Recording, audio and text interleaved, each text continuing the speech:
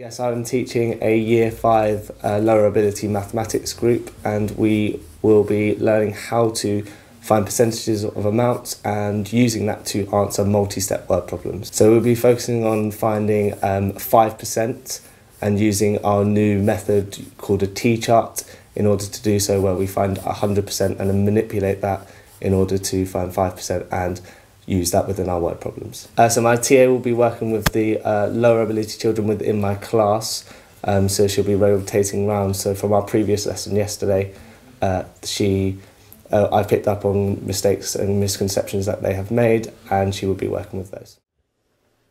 What percentage? I have my 30. What percentage do I need to find, Beth? 5. Now, thinking back to our first question, how can we find our 5%?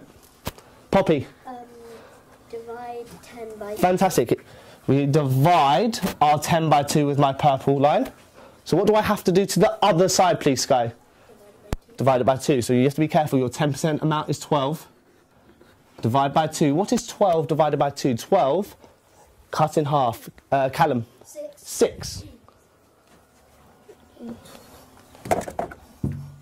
6. Is my question finished? What do I have to do now? So I have my 30 and my 5 separate. I want my 35. What do I have to do? Katie, tell me. So 30 add 5, so 30. So look at my amounts. 36 add. What's my 5% amount? How many stickers? Look at my amounts. 30%, 36. 5% is 6. So 36 add 6 is equal to, Maria, 36 add 6.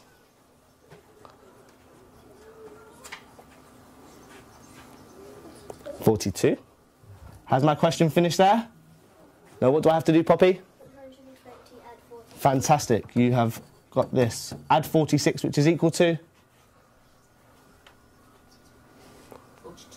Oh, so 42. Thank you very much, Mrs. Miscutter.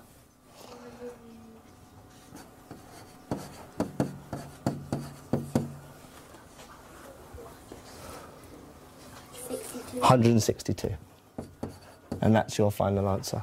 Now, your sheets on your table, you have a sheet which looks like this.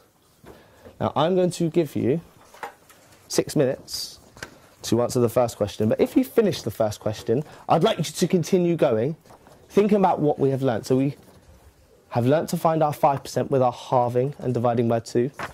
And then we've learnt, in this last question, thinking about how, if we have our 30% or our 40 or our 50, to divide by 2, and we need to remember to add those together and then add it onto the end.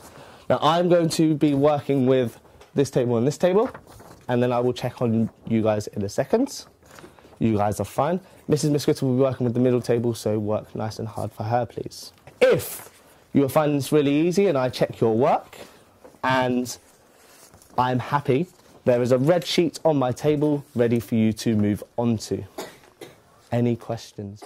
If I add 30 and 6, I get 36. So I've added those two together. What do I have to do with these two? Because they're my amounts. That's how much money it costs. Add those together. If you add those together,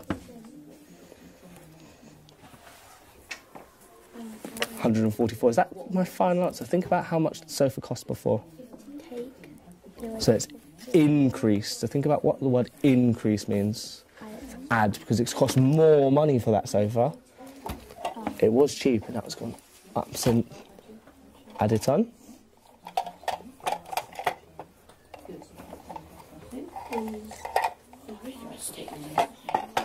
Perfect.